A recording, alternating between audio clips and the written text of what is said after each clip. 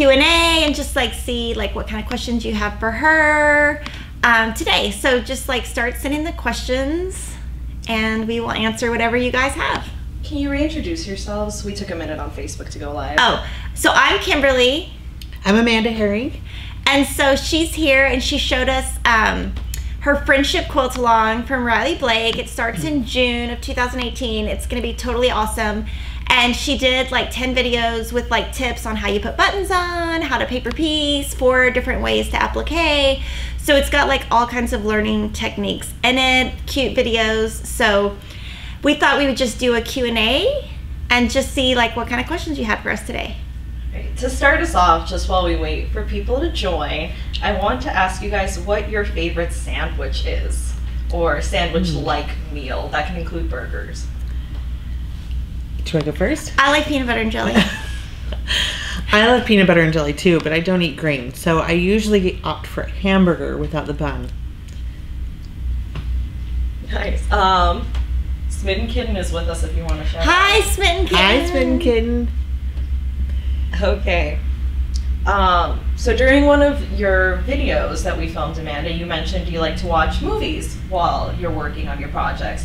What do both of you like to watch while you're quilting or piecing or any projects you work on?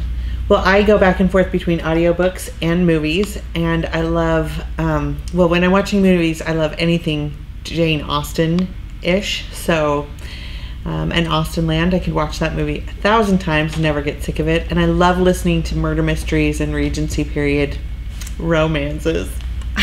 Just love it. So I just listened to true crime. I listen to the Investigative Discovery channel, listen to podcasts, totally addicted. I'm going to CrimeCon in May. I don't know if any of you guys are coming. Seriously? Yeah. That's awesome. So like, I'm going to go meet Carl Marino and like Nancy Grace. And my husband is like, oh my gosh, this is like your favorite vacation ever. And I'm like, oh, I can't wait. Like, I cannot wait to go. It will probably be like my favorite thing I've ever done in my whole life. So yeah, I'm into like crime, and I mean, I'll watch like Steve Harvey. I think he's funny. Ellen, like sometimes I'll watch The View or Kelly and Ryan. Yeah, like I like to watch a lot of TV. You can see. We have you ever heard of the show Stargate SG-1?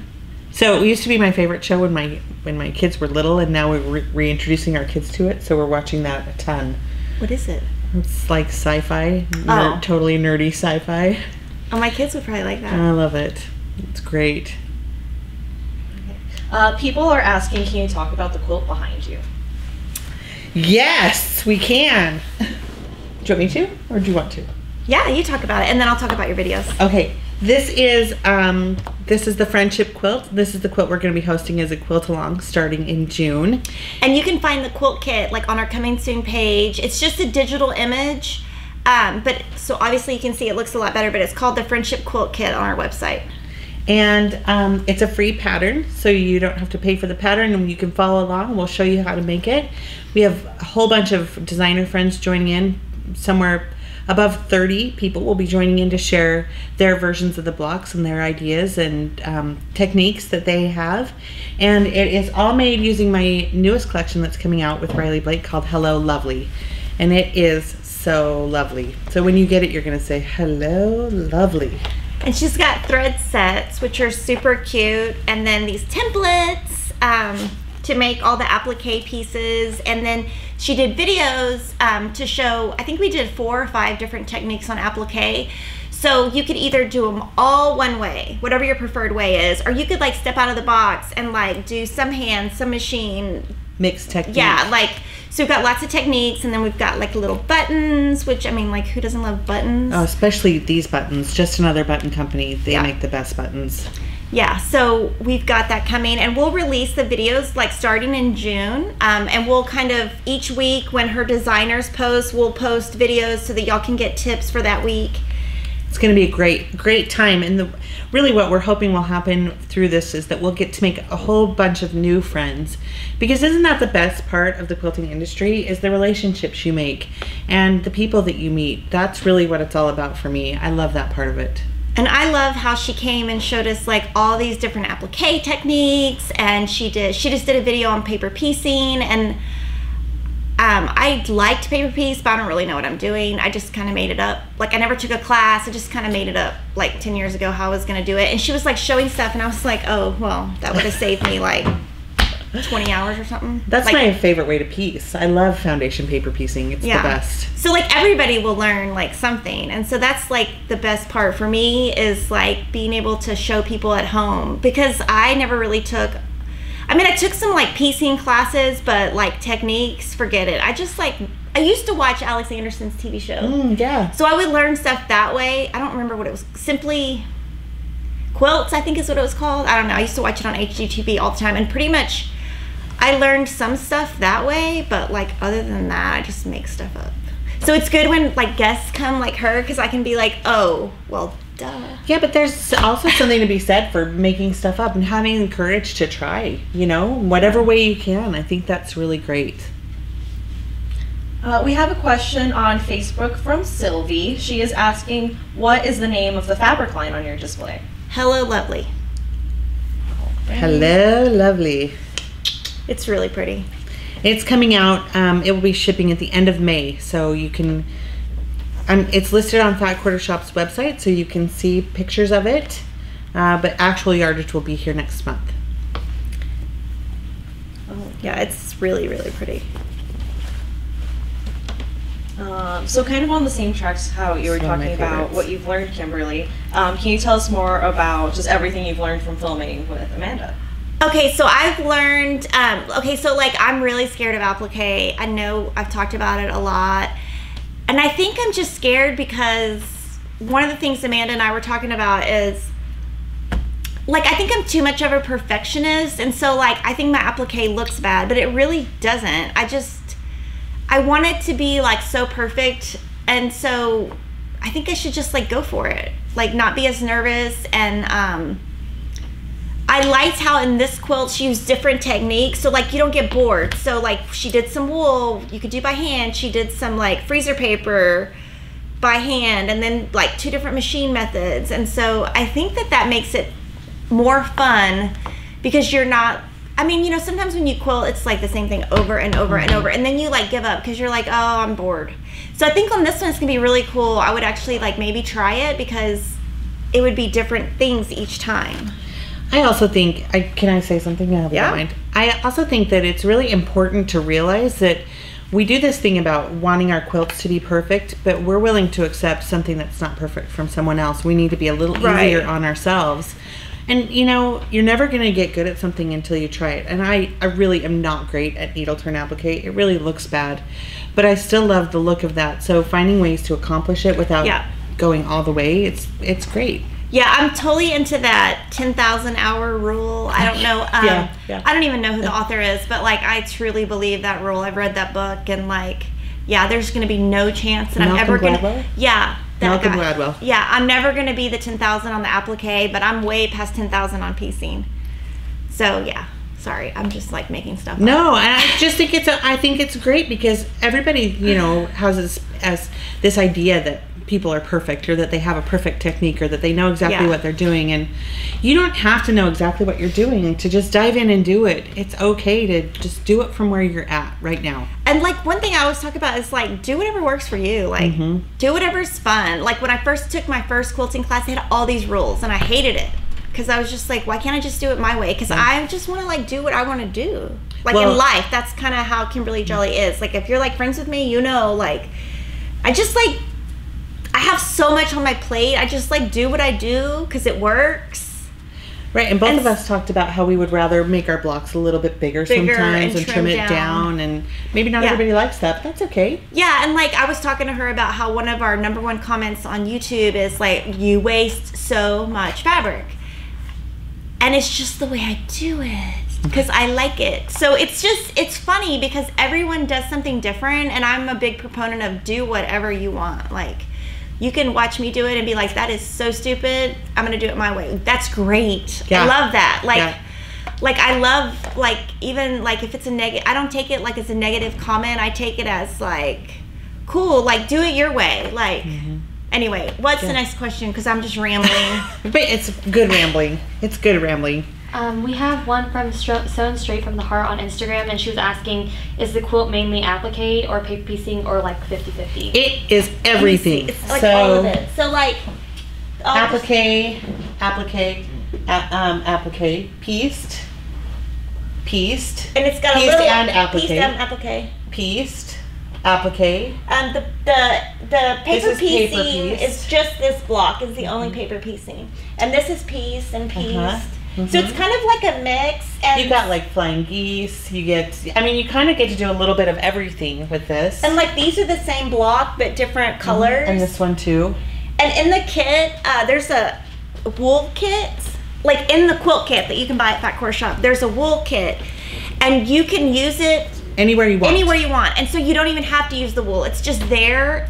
If you don't want to use the cotton, if you want to try it and you don't like it, you're still going to have enough of the cotton.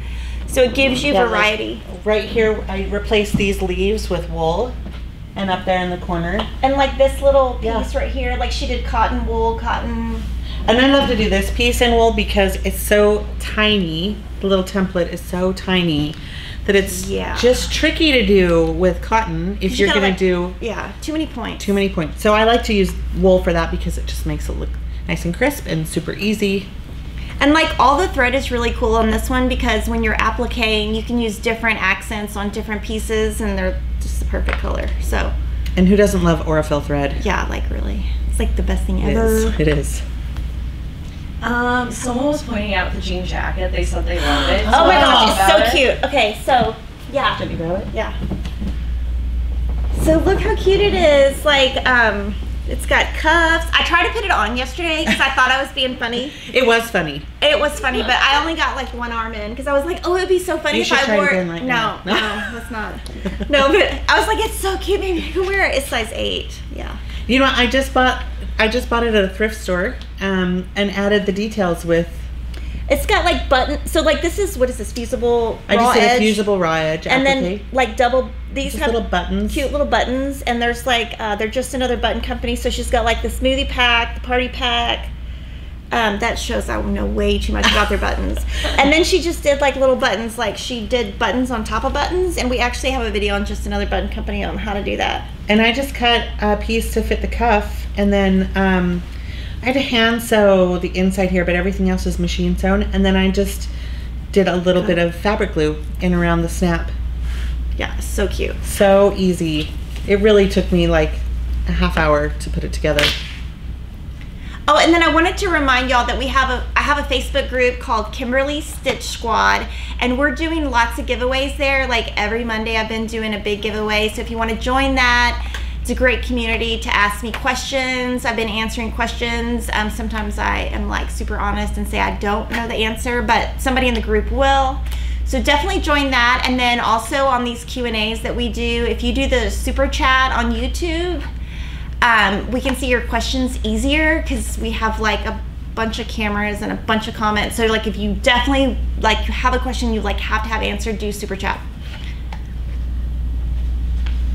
Oh, let's see. It was up here earlier. Oh, K Solo 59 asked Fraser Bill, what's the best way to learn quilting? Well, that's a good question. And I think it really, for me, it depends on the person. I'm completely self-taught. And I was self-taught before the advent of YouTube or blogs, a lot of stuff like that. I like to figure things out for myself. I know you're a lot the same way. So I think my preferred method would be go online, find a video, watch a video. Maybe your option is to go to a class. I prefer not to learn in a class situation. I like to learn on my own because I just feel like I thrive a little bit better there. But I think everybody kind of needs a little bit of a different way to learn. Don't you think so? Yeah, I mean, if it was me and I had to redo it, I would take probably like one class just to maybe get cutting down or just to kind of watch how people hold their rulers. But all the piecing stuff, like I was talking about, like with paper piecing, I didn't take a class. I just like, I actually just like made it up. And obviously, when I was watching her video today, I was like, yeah, that I was not doing that right the whole time. Well, I don't know that there's always a right and a wrong, you know. Also, another great thing is to join a quilt guild or a quilt group that, you know, likes to get together, a little sewing circle where you can learn in a more intimate type setting. That's a great way to learn too. We do have a few questions here on Facebook. Angela is asking, are applique quilts okay for use, or are they more for decoration? Oh, I say use it. Use it. Enjoy it. I think sometimes people spend all the time appliquing it, and then they don't want to use it because they know the amount of time they put into it. But I don't really see a point of making something that you're not going to use. Make something that you're going to use and love and wear it out. Yeah. Enjoy it. And then question from Diane, what is the kit called? Friendship Quilt Kit. Okay. Do you have any questions? Yeah, I have one more. Barcar Stewed Baker asked, what kind or weight do you use in the Orful thread? Well, this is 50 weight, right? Yeah, this is 50 weight. Which is great for quilting. And so, like on the wool, if you were doing wool, you might want to use Floss. I use 50 weight for everything, even if I'm like stitch in the ditch quilting on top. I pretty much just use 50 weight. I think it's cool to use other weights. I just am like creature of habit. Yeah, me too. But Orful has like a lot of weights. But I would do 50. Some people do quilting with the 40 weight because it's a little bit thicker and less likely to break. So I use this to applique as well. I use the 50 weight for all my applique. And to put the buttons on. We got a question on YouTube from Connie. She is asking, do you have to buy the templates or are they already in the kit? Oh, I think they're in the kit, right? No, so you have to buy the templates separate. I think. I don't know, Sammy, what do you think? I thought we were including them. Is this, you can do both. I mean, no, but is the template in the kit? Do these we sold them separate. Yeah, they're sold separately. Okay. And so that might not be on our website, but it will later today. I'm not sure if it's. But here's the really cool thing. So you can iron on them. You can't iron on these. Oh. So don't iron on these. But even if you don't want to make the quilt, but you like the templates, you can see we used them in the jean jacket, and we've got some fun things around here that we've made using them. These are great for all kinds of things, and there's lots of great shapes that you can use over and over again. We've showed some fun ideas in the videos of how to use these. You could do like a little flower and a leaf. It's so cute. And it doesn't even have to be part of the quilt. These are things that you will use over and over again. Some people are saying that our website says the templates are in the kit. No, they're not. Okay, they're not. So both on website though. Do you have they're both on the website. They're sold separately, and then we will have a better photo of that quilt on the website next week. That's like a real photo. Okay. Another question on YouTube from Lauren. Have you ever made chenille? Is it difficult, or do you have any tips or tricks for a newbie quilter? That's awesome, because we were going to totally do it in this quilt. Oh, you were? We're showing it in the quilt along. Oh, okay. So have you ever done it? No. It's fantastic. And we're going to, we're making a couple more versions of this when we make it. We're going to replace the stems in this block right here. Oh, yeah, the little skinny half We're going to inch. replace those with the chenille, and it's super easy to use. You just sew it down and then wash it. It's like it's a piece of cake. Yeah. Yeah, the people that I know that have done it love it. Yeah, if you follow along on the quilt along, we'll be showing some of that too. And so the quilt along is going to be hosted on her blog. So tell them your URL. AmandaHerringDesigns.com, and then you can just click blog from there, and everything will be hosted there. You'll be able to download the pattern and print it from there, and that's where you can follow along. Link to all of our friends that will be sharing their stuff. Also Instagram. At Amanda Herring Designs. We'll have a lot of information there, lots of pictures. We're going to be featuring, we'll have a setup so you can see all the prints with what they're called, so you'll know how to reference those in the pattern. It's going to be great. You can ask any questions there and come be our friends there, because that's really the point, right? Friendship. All right. Got a few questions on YouTube. Connie is asking, great question about chenille. I'm trying to use it on a quilt. Can you use a glue stick to hold it down? Temporarily, but you do have to sew it. Stitch it. Yeah, I think a glue stick is a great way to not use pins. Yeah, anytime. Anytime I can glue something instead of pin it. I mean, if I could glue buttons on instead of sew them, I would, but, you know, don't do that. Lynn Marie on YouTube is asking, I'm a beginner and would like to know if seersucker fabric can be used for quilts. Did I say that right? I would totally say yes. I think just thinner. It It's just usually has a thinner. poly a little bit.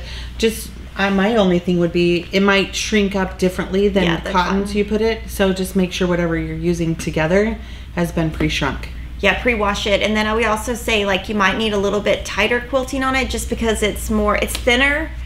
So I would do slightly tighter quilting than I would on cotton just because it might need a little bit more stability to hold it down. I've never done it, but like I said, yeah, Yeah. do it. Maybe even put a lightweight interfacing on it. Yeah, like if you like iron that on the back, it'll give it a little bit of stability when you're sewing it, and it won't shift as much because it's gonna shift kind of like it's gonna be kind of like working with on the bias, right? Like it's gonna shift a little bit. A little bit slipperier, more slippery. Slipperier? That's a word. Yeah, it's our word. Yeah. We just made it up. Mm-hmm. Kind of off topic, but what's a similarity between the two of you? Oh, Let's see. We both have a dog. oh, I love my dog. My husband thinks I love my dog more than I love him, and I don't. And he watches these, so he can just like watch this and know that I still love him, but I do love my dog. And we both have twins. Oh but, yeah, we do. But she has girls and I have boys. Yeah. Yours are 11? 8. 8. Hers are 8. Mine are 12. Yeah. But we both survived. We're survivors of twins. Yeah. They're my easiest kids. And all my kids watch Mine are too. All my kids watch my live stream. So I'm just letting you know I love all of you. Whoever's behaving at the moment is the best child. But the easiest to raise have definitely been the twins. Question on YouTube from Smitten Kitten. Does Amanda prefer making quilts or other sewing projects like the jacket, bags, etc.? I totally love sewing things that are a little bit unusual. So I love using quilting cottons always, and I love making quilts, but if I could, I like thinking of like my slipper pattern was, things outside the box. I like doing things that are a little bit more unusual. I like the thinking process of figuring out, I really like this, how would I make that, and reverse engineering it and making it. And there's a little bit of that in quilting, but sometimes, as much as I love quilting, I'm just not a precision piecer, and that's okay. It really is, because not everybody is. So sometimes I find that I get a little bit frustrated when I have to sew a block 3 or 4 times to get it to turn out exactly like I like it. Yeah. And I feel like sometimes sewing other things gives me a little bit more flexibility. Yeah, and I'm totally opposite of her, because totally opposite. Because I feel like I can like really precision piece, but I'm less creative, and like a little bit less creative. So a little scared to step outside that box. And we did talk about that today. That it seems like you're either a sewer or a quilter, and there are people that do both, but it is rare. I know y'all might send me hate mail for that, but I think people who don't quilt but sew find quilting intimidating, and people who quilt but don't do clothing find clothing intimidating. It's like that whole zipper versus 1/4-inch seam business, that there's like a 2 sides, but it's kind of like left brain, right brain kind of thing. Like brains work different ways. That's what I think. And then NatTrat13 had a question for Amanda, which is, what do you need to do to be a fabric designer? Oh, that's a good question. I think the first thing you need is to be tenacious and know that that's really what you want to do, and it's going to be a lot of work, and you've got to be willing to put in the time and figure it out. For me, when I started, I had no idea what I was doing. It took me 8 months to really figure out the process of what went into a line of fabric and how to create it, and I had to learn how to do it all digitally. Not all companies require you to have it digitally, but it's a great way to present your fabric because you're already ahead, right? You don't have to do the computer part of it. And you have to have a good design style. You have to know the difference between what you like and how you draw. I And think- what you like and what will sell. Yep, absolutely. And then, forming a great relationship with a fabric manufacturing company that can really guide you through the process. Somebody that you can work hand in hand with and become a team with. I know that it probably seems like we just draw this and it's all glamorous and then it shows up on fabric, but the process is really long and oftentimes very difficult. And you have to get over the whole ego thing of this is my artwork and this is how I want it, and kind of step into a world where you say, how do I marry what I love and what I want to draw with what's going to sell and what people are really going to love too. But I would definitely not discourage you from trying. I think go for it, try it. Just know that it's not as easy as you might think, but it's very rewarding. Okay, we've got a question on Facebook from Angela. She says she also learned to sew on her own, and she has what she says is a newbie question. When you pin, is there a way that you're supposed to pin where the fabric won't shift? I feel like whenever I pin, my fabrics shift. Is this normal? Oh gosh, we totally talked about that a little bit yesterday, huh? Do you have them down there? I've got some. We have some pins here. Have you seen the new forked pins? Because those are fantastic. I just bought some to try because I find mine are over there. There's a bag, just a big bag of stuff over there. So I pin. I'll show you how I pin, and then she can show you how she pins. Yeah, just bring that whole bag. So I just grabbed some fabric from under the table. I don't know, like fabric. So the pins that I use, I only use these pins. They're Dritz, and they're white glass head pins, and they're super thin, and they stick you and you bleed, and I love them. But they're sharp. So the way that I pin, a lot of people will pin like diagonally, and that drives me nuts because I cannot. I feel like the fabric shifts. So when I pin, I try to pin up and down, and I feel like if I pin kind of up and down, it's less likely to move than if it's sideways. So that's kind of how I pin, just up and down, very simple. I like really long and really thin pins. I'm really picky about my pins, I would say. This is all I use, but yeah, she likes these. So I don't know if I like them. I just got them to try. They're like a forked pin, so it's got two sides, so that if you're, piecing together two blocks, you can line your seams up, and then, I don't know if you guys can see this, but it just... And it worked really good with applique because it kind of gave it a little bit more stability, whereas if you just put one pin in, your applique can easily move. And when she did it on the applique, it was awesome. Great. Yeah, it really keeps it secure. I'm new to these, but I think it's a brilliant way to try to keep your seams lined up. I'm gonna give it a go. Along the same lines, on YouTube, Knit and Spin for Fun is asking, what is your favorite way to baste a quilt? Pin based or spray? Have my quilter do it. That's my Is that the answer? Have my quilter baste it for me. So what I do, I don't ever, if I quilt, it will be a pillow. That is the biggest I will quilt. And when I quilt with a pillow, this answer is not going to help you at all, but I'm just going to answer it my way. I use By Annie Soft and Stable because it doesn't move. And I love that it's very it gives it the, you can actually body. see the quilting. I love it. Yeah. And it won't shift, and I don't have to pin. I don't have to do anything. But yeah, I do love By Annie. They're so great. So that's what I do when I'm at home. But I have used spray based quite a bit. Yeah. For other things, in this, or I have quilted a pillow before. I do like spray based. I can't imagine liking machine basting. Yeah, I mean, I guess if I had to quilt something, to be honest, I would just use pins and stick myself. Because I just would, because that's what I have. I wouldn't go buy something else that I didn't have in my sewing room. But yeah. So yeah, I don't think we helped you, but we were honest. Good luck with that. we were honest at least. Real quick, back to the question about designing fabric. Connie on YouTube is asking, is there a computer program for designing fabric? Yes. Most designers use Adobe Illustrator, and that's what I use. That's where my 10,000 hours is in design.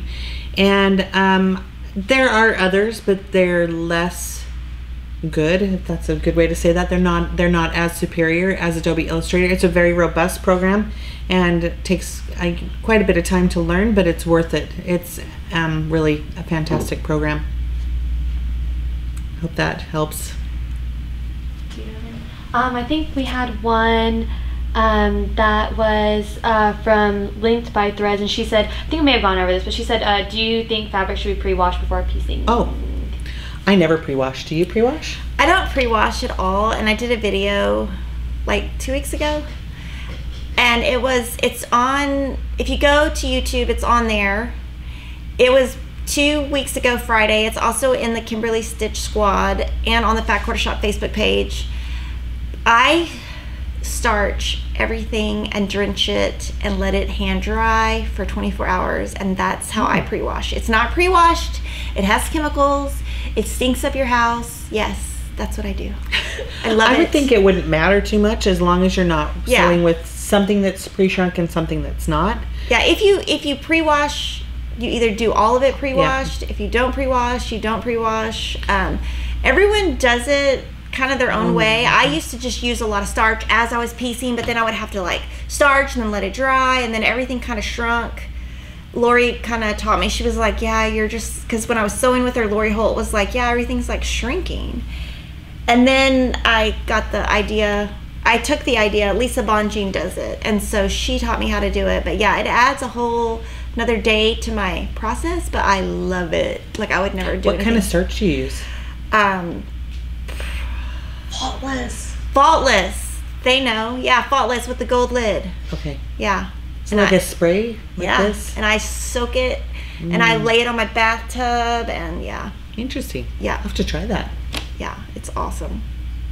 All right, we've got a question from Laureen on YouTube. She is asking, are there other colorways for the quilt along or only the pastel shown? I love earth tone, so am I able to make my own color selections and still participate? Absolutely. Yeah. Just buy the templates and download the pattern. It'll tell you what you need for fabrics, and you can buy whatever you want. We would love for you to tag us in it when you make it so we can see it your way, because that's and a lot really of fun. our designers are using different fabrics, so you could get ideas from them too when they start showing stuff. We did have a question about the quilt along. Someone was asking, when does it start? June 1st. 2018. Yeah, I think June 1st is the first Friday in June. Is that right? I'm pretty sure. First Friday in June. How about we just say that, and then we won't lead you astray. And then A.K. Rhubarb asked, can you explain cutting on the bias for quilt blocks? So basically, pretend this is just a square or a rectangle, or pretend it's a square. We're gonna make it a square. Ta-da! It's a square. When you cut on the bias, anything on the diagonal, whether it be this direction or this direction, is on the bias. So if you're sewing, this is on the straight of grain. Anything on the side, that's on the straight of grain. It's not gonna stretch as much. that. But if you cut on the diagonal, it is going to stretch. And I would, anytime I'm cutting on the diagonal, I'm just very careful that my ruler is on the exact corner. It's not moved anywhere. Sometimes when I'm making pieces that go on the outside of a block, I will actually cut my square bigger, cut on the diagonal. I always pin no matter what, because it is going to stretch. And when you put those pins in, it really helps it keep together. And then I'll trim it down later. That way I don't have to worry so much about the bias. But I would say when you're working with bias, it's just touch it less, be more gentle, and use pins. Never stretch it in your machine at all. Yeah, I mean, when you're looking at a fabric, and it took me a long time to realize this, but like this is the straight of grain, it doesn't move. But if you go on the diagonal, it moves. So there's really no way to prevent it. You just have to be gentler. Gentler, like slipperier. Yeah. We have a 2 words. totally legit question from Legit. Janet on Facebook. Okay. Legit, too legit to quit. Sorry. You're good. Too legit. Janet is asking, where do you get your inspiration? That is a legit question. I get that question quite a bit, and it gets harder and harder to answer as the years go on. This is, I think, my 16th collection. And, you know, really at this point, it just comes down to I like drawing flowers. I really do. I'm a girl. I'm a girly girl. I like florally, cutesy, sweet things. And, you know, it's just kind of who I am. And I've moved away from the point of like, I was inspired by, I did a collection that was inspired by Jane Austen, which was fantastic, and I loved it, and it was great to have that inspiration. But at this point, I'm just drawing things that make me happy. I'm just drawing. And you what always comes have out. clear colors. There's always a pink, and there's always a touch of red. And turquoise. Always. Always. So you can mix and match her collections really well, and like all Yeah. her collections sell really well for us. Do you have anything? No? Okay, I've got some. R. White on YouTube is asking, would layer cakes work for the quilt along? No. Sorry. No. Some of the blocks are 12 by 12. Well, one block is 12 by, yeah. Yeah, some of them are just wider, and so Yeah. you would have seams where, and it would look funny. So yeah, no. I mean, I guess suppose you could use do it like in- little pieces, but it would probably be more wasteful than not. You could wasteful. make it and not make all of the bigger blocks. Just make the smaller blocks and make some extra smaller blocks and piece it together in your own way. Okay, we kind of mentioned it already, but someone's just tuning in and they're asking, is there a webpage for what is needed for the quilt along? Yes, it's not posted yet, but it'll be on amandaherringdesigns.com, and we'll be posting that soon. And so you're going to need the Friendship Quilt Kit, the Friendship Templates, the Auriful Thread Box that's called Hello Lovely, and some buttons. We're going to have a Friendship button pack by Just Another Button Company, and you can get all of it at Fat Quarter Shop. Well, I'm out of questions over here. Okay, so we're going to end the Q&A, but I was going to, next week, I don't know if we're going to do the Q&A on Thursday or Friday because my daughter has dance, but I need ideas. So can you please comment and give me an idea of what y'all want to see for next week? Something easy, please, because I don't have that much time this week. But yeah, don't tell me a bag because I don't have time to make a bag. But something like that y'all want to learn or talk about, and I don't know if it'll be Thursday or Friday, but we'll post it like by Wednesday so you know. But yeah, and thanks Amanda for coming. Thanks so much for having me. This was my first Facebook, Instagram, YouTube live. So She might be addicted thank and maybe you. she'll do it like every week. Yes, won't that be exciting for you? Can you remind people to subscribe? Oh yeah, and Oh, yeah. subscribe to YouTube, subscribe to Facebook, Instagram, Follow, Fat Quarter yeah. Shop, follow us, and then join my Kimberly Stitch Squad on Facebook. You will love it.